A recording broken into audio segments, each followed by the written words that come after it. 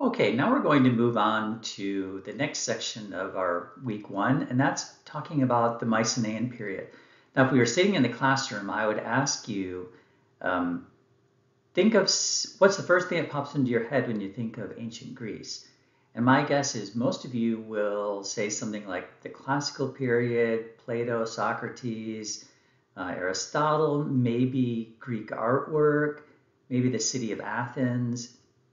And of course, that would all be a good answer because the classical period was one of the high points for ancient Greece. But I will tell you, there was a high point before what we consider to be the classical period, and that was the Mycenaean period.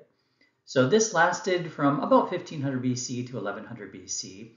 And just to remind you of the timing, remember we just talked about the Minoan period, and they were at their high period around 2000 BC to about 1500. And remember, about 1600 BC, there was the volcano. So the Mycenaean period comes a little bit after that, 1500 to 1100 BC. If you're reading through any other books or any other material on ancient Greece, you'll see, or actually any ancient culture, you'll see it can also be divided by these other names for time periods. So for example, 1500 to 1100 is considered to be the late Bronze Age, and that's primarily because bronze is still being used, but it's being phased out by iron, which was a much harder metal. So you might see that this period is called the late Bronze Age because of that. I've shown you this map before. I want to spend a bit of time talking about Mycenae and a few other city-states that were going strong during this period. So I had mentioned before we talked about the Minoans about the Greeks invading Crete after the volcano and the earthquakes. And this is partly because obviously the earthquakes damaged quite a bit of the Minoan civilization and weakened them. And you get the fact that the Minoan cities did not have fortifications. So the Greeks really took advantage of this, and they invaded by ship and took over large parts of Crete, the Minoan civilization. Now, what's really interesting is that, and you see this quite often when one culture comes in and takes over another, they don't just destroy it, they actually take over certain things. And so I've got a list here of things that the Greeks adopted from the Minoans. So you've got writing. I'll talk about Linear B in just a second. The customs, so we can read a little bit, especially in the Iliad and the Odyssey, some similar customs. From artwork, we can see that the way they dressed, the way they did their hair looked very similar, and some of the architecture and art of the Minoans. Now, one thing that the Mycenaean Greeks did do is they fortified their cities, usually built walls around their cities. And again, I already mentioned that the Minoans did not do this. So in terms of what we know about the government of the early Greeks, I'll jump down to the bottom of my list because that's probably the more important one, is at this period they had something called city-states. So they didn't have one country that was considered to be ancient Greece. They had a bunch of cities around their territory, and these cities had states or areas around them that were under their control. So it's really city surrounded by the state. And so these, as I put here, they're separate governments. So each city-state had a king or a ruler. They had separate economies. They had separate military. Sometimes you get separate religion. And I say sometimes here because what we know of Greek religion seems to be commonly shared by other Greeks. So now going to the top of the list, I mentioned that there are local rulers.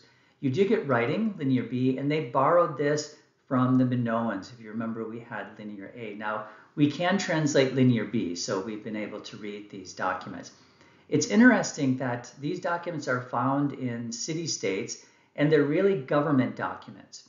So they're not literature or anything like that. They will say, we collected 600 eggs and 500 pounds of hay, or whatever it is. So it's a government document. Now, this is going to be bad news for the Greeks when we get down to the end of this lecture where I talk about the fall of Mycenaean Greece. And what happens is, because they don't have governments anymore, they lost the ability to write. But we'll get to that. In terms of the hierarchy, you've got kings, administrators, priests, and then everyone else. And I've already talked about the city-states. So I want to jump right in and show you probably one of the largest city-states from Mycenaean Greece, and that's Mycenae, which of course is what the time period is talked about.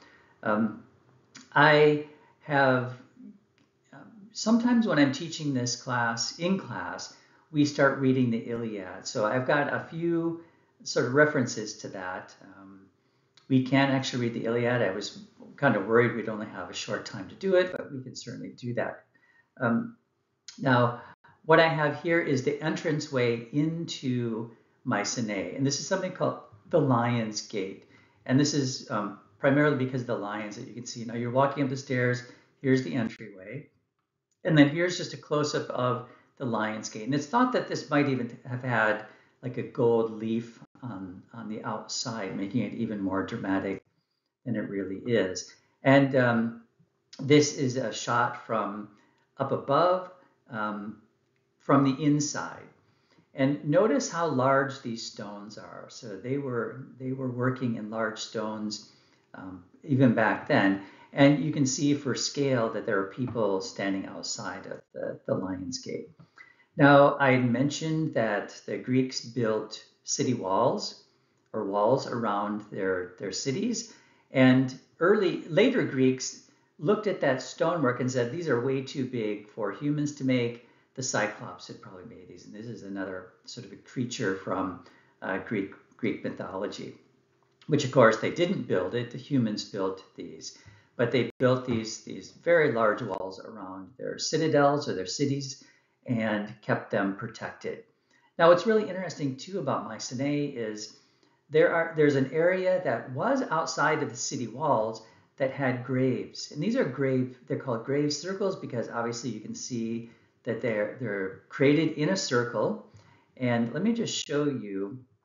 So here's showing you the Lion's Gate. Now, hopefully you're seeing my highlight. But anyway, here's the Lion's Gate that I just showed you. So people would walk in. Now, this wall here was part of the wall. And what they ended up doing is burying people here.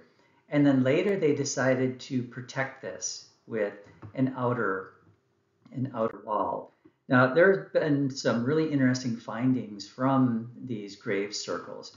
So you have these objects called rhytons, which are ritual vessels. So you can see this looks like a bull or a lion's head, and then a bull. So pretty interesting. So 16th century BC is the 1500s BC. We've also found these decorative daggers, and you can see the lions on these daggers. Pretty interesting. Probably one of the most famous objects to come out of Mycenae, these grave circles, was this, which is called the Mask of Agamemnon. So Agamemnon was a king. If you read the Iliad, at least we think he was a king. If you read the Iliad, he's the main king that leads the Greeks over to fight with the Trojans. So there's a man named Schliemann who is the archaeologist, and he claims to have found this on the site, picked it up, and sent a telegraph back to England and said, this is the grave mask of Agamemnon, which for him meant that this story of the fall of Troy and the Iliad was true. Now, unfortunately, tests have been done on this, and this grave mask was a couple hundred years before the time that Agamemnon, if he was alive, lived. We also have these things called a tholos tomb, and this is actually a big mound.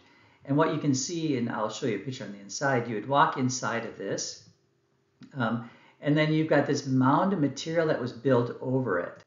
So this is on the inside, so you can see these curved walls, and then dirt and everything was piled on top. This is called the treasury room. We don't know if it was actually the treasury room, but that's what it's called. Remember we talked about the Minoans being active in trade. So it's the same thing for the Mycenaeans. They took over a lot of the trade routes after the Minoans fell. So there's quite a few things, and I've given you a list here: tin, bronze, food, jewels, especially things, lapis lazuli, which is a modern picture of lapis lazuli because people still use this for jewelry. This beautiful blue stone. They also traded in amber, and if you've probably seen amber, it's the petrified tree sap, and sometimes things get caught in that. If you remember the Minoan pottery, the octopus jar, here you've got one that's very similar, and then on your right you've got another vase. This is probably a wedding scene, the two people on a chariot. Okay, now I just want to jump down and show you a few slides of another city-state called Pylos. And this is the traditional home of Nestor, who is a king talked about in the Iliad as well.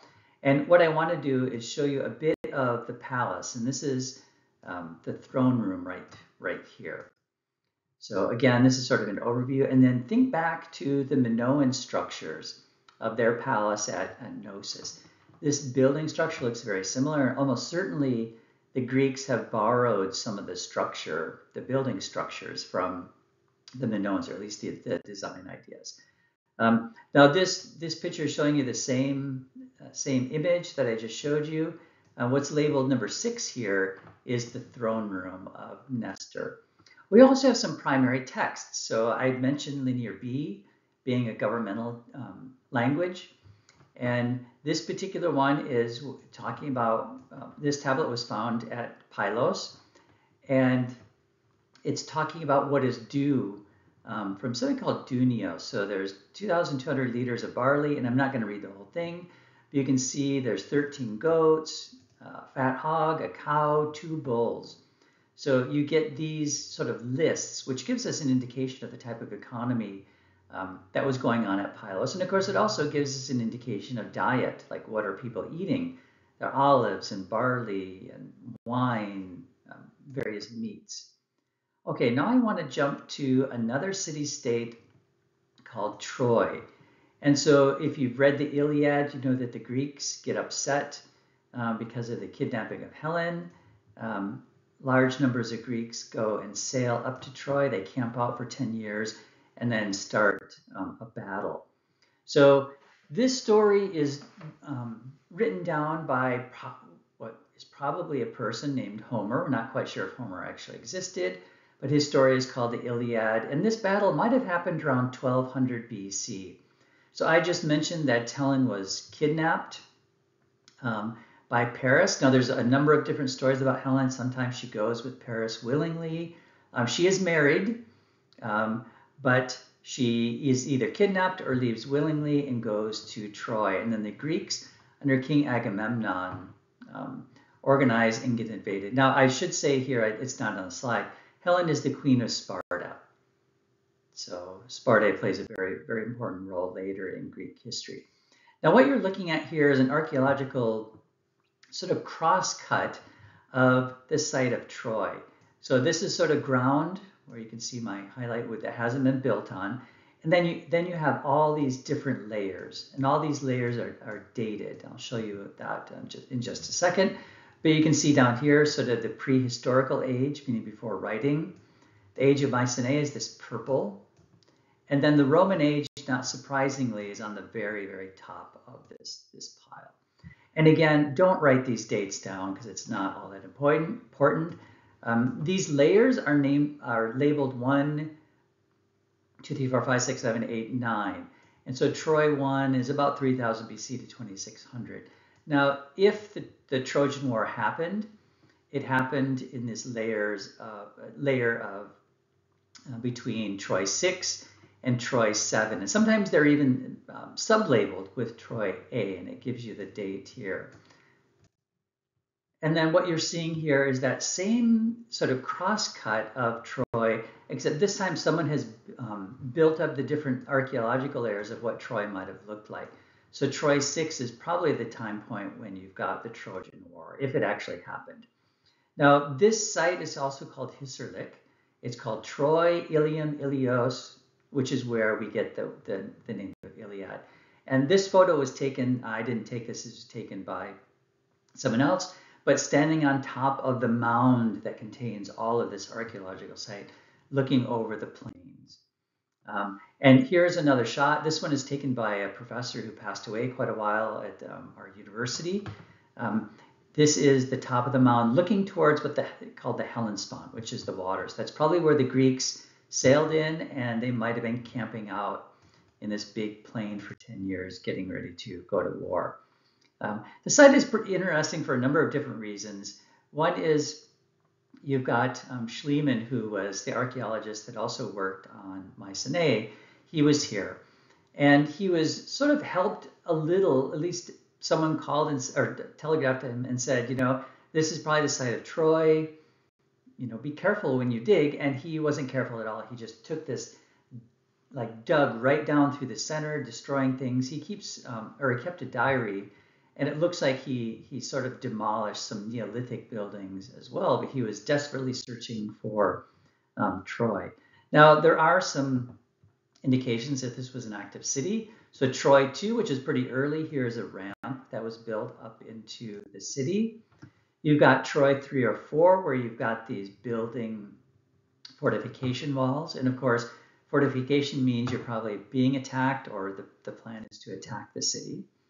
Sometimes when you look at a crosscut of a site, you can see evidence of a fire.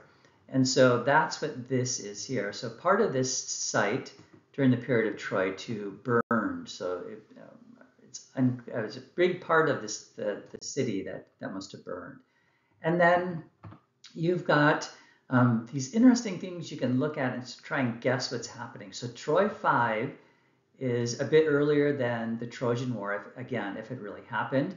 You can see sort of nice, clear stonework. They've obviously spent time cleaning the stones and then putting them down. Troy 6 might have been during the Trojan War, and just compare the style of brick with this type of brick. So this looks like it was rushed, and maybe this was done during the time point when the Greeks were coming over and the Trojans had to defend their city. Now this is Schliemann's wife. So according to the story, Schliemann found a trunk or a box full of gold from the Mycenaean period from Troy, and his wife ended up putting all of this material on. Now, unfortunately, a lot of it is lost today. It got lost over time.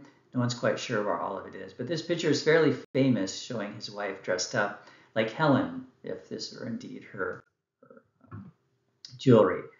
Now, at around the time of 1200 or so, which of course is right in the time when, if the Trojan War is happening, it's happening.